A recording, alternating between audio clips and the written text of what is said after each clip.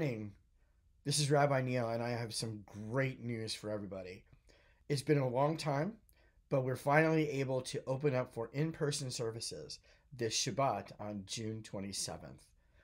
I have a couple of things that you need to know if you're going to come, and wanted to send this little video so that you knew exactly what to expect when you get there, and what to expect as you're leaving, so that there's no confusion whatsoever. Our services will be starting just as usual at 10:45 a.m. However, there are some things that have been put in place that make it really, really important for you to get there on time, if not a little bit early. You can't come too early. We need you to show up not before 10:30 a.m. The doors will not be open before before then, so please don't come before 10:30. Masks will be required for all people ages 10 and above. I know I had mentioned throughout this pandemic and the quarantine that we would follow all of the local regulations and the federal regulations and guidelines. This is one of them. There are several times when masks would not be required, and here are the exceptions to the mask rule. Children under the age of 10, while it's highly recommended and strongly advised that they wear masks, we understand the challenge of keeping masks on children. So if your child is less than 10, that would be an exception, though we do recommend masks for them as well. If you are participating in the scripture readings for the Torah ministry, that's the Torah portion, the Haftarah portion, or the Brit Hadashah portion, there is a period of time when you will be able to take your mask off. That is only during the reading. You must wear your mask up until you reach the podium.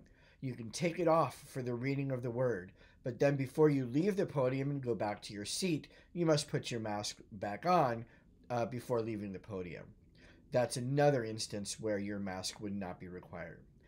If you have a medical condition that prohibits you from wearing the mask, that is, it makes it more dangerous for you to wear the mask, you are not required by law to wear it. However, you have to contact me to let me know. We want to seat you in a place that's appropriate for somebody not wearing a mask, so you have to let me know ahead of time. You can contact me prior to the Sabbath at rabbineilsarasky@gmail.com. You do not need to let me know what the issue is, but you do need to let me know that there's an issue. Also, myself and Kim and anybody else who happens to be up doing the worship would not have to wear a mask during the actual portion while I'm preaching or speaking or singing or Kim is singing. Those are also exceptions to the mask rule. Other than that, you must wear a mask the entire time you're here. If that is an issue, and I understand it may be for some, then please just go ahead and stay home. Watch live services until the restrictions are lifted even more.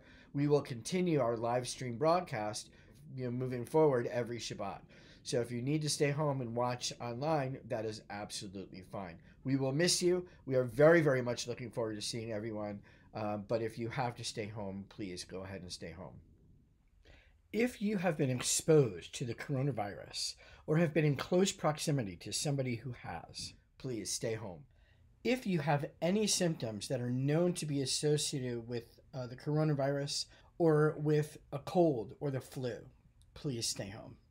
If you have underlying illnesses, please stay home if it's going to be dangerous for you to come. Or if you're over, they say 65, please consider what's best for you and for your family. And again, our services will be broadcast live, so you can stay home and enjoy our services from the comfort of your home. When you get here, if you decide you're going to come, you're going to be seated by an usher. You are also going to have to sit with your family members, and we cannot allow, unfortunately, any commingling of families during this particular time. So what you'll need to do is you'll need to wait in the vestibule. The outer doors will be open, so please wait in the vestibule. You will be greeted by an usher. While you're in the vestibule, please maintain your masks and proper social distancing, and somebody will greet you. We are not going to be seating people after 11 o'clock. Please plan accordingly. Once 11 o'clock comes, those doors are going to be locked and nobody will be allowed in. But let me tell you why. When you come and you're greeted by an usher, we are going to find out from you how many people are in your family party. Somebody will arrange the chairs in the sanctuary to accommodate just that many people. When you come late, that means that somebody's going to have to come into the sanctuary while the service is going, arrange chairs, move chairs around, and bring you in to seat you, and that's disruptive to the service, and that's not something we want. So when you're greeted, they'll get the number of family members in your party. They'll call back into the sanctuary using a walkie-talkie, and somebody inside the sanctuary will make your family group seating.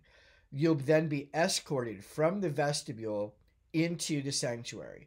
You can wave to people on the way in. You can wave to people as you're being seated, but you will not be able to go up and greet people.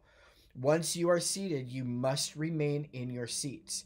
That also means children. Children will be seated with the families, and there will be no alternative arrangements made for children. If you have to get up and use the bathroom, that would be absolutely fine. Or if you are participating in the service, either in the Torah ministry or in the readings.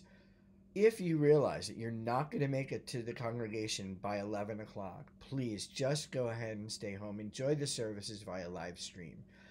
If you're on your way and something happens that's preventing you from making it to the service on time, again, there's just no way we can let you in. Please go ahead and consider everybody else.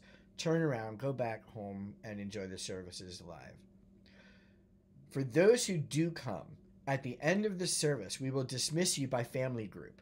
That means that each group will be directed when to get up and leave. If you must use the bathroom, that's a good time to use the bathroom. We're not going to escort you and walk you back out of the building. However, there will be somebody in the fellowship hall ensuring that there's no mingling going on or commingling of family groups. You must get up from your seat and head straight outside. So please wait until your family is dismissed before leaving the sanctuary. If you do want to fellowship, outside is a great place to do it. We're not going to be having any coffee service. We're not going to be having any oneg at this point, so there's no reason to stay inside. You are free to bring a beverage to services or a snack for small children or for those with medical issues, but we will not be providing any food or coffee service while you're here. Note that the kitchen will be locked and there won't be any access granted during the service. Once you're outside, there are 3 great places to hang out and fellowship. One is directly in front of the building. As you're looking at the entrance from the outside, on the left-hand side of the building, there are benches, and you can hang out on the benches. If you continue to walk around to the back of the building, there are some benches back there too. Or between our building and the other building in the complex, there are, I think, 2 picnic benches, and you're more than welcome to fellowship out there on the picnic benches. We truly appreciate those who are willing to help with the setup and teardown of the sanctuary, but only those who have been serving as essential staff during our shutdown time for live stream broadcasts will be allowed to serve in this way. This is to ensure that all those who come to services will be able to do so safely and limit the risks of COVID-19. We do, however, want to continue to encourage people who want to participate in the Torah reading to come a little bit early, as the readings of the scripture are on a first-come, first-served basis. Because of our current restrictions, the only places that you will have access to during the service are the following: the vestibule, the fellowship hall, the main bathrooms in the fellowship hall, and the sanctuary. All other areas inside of the building are off limits at this time, and that applies to both adults and to children. We know that these restrictions are challenging, but together we can get through this. And this too will pass, these restrictions will loosen, And one day we'll be back to worshiping the way we were worshiping before. Kim and I are really looking forward to seeing you guys on Shabbat. God bless you.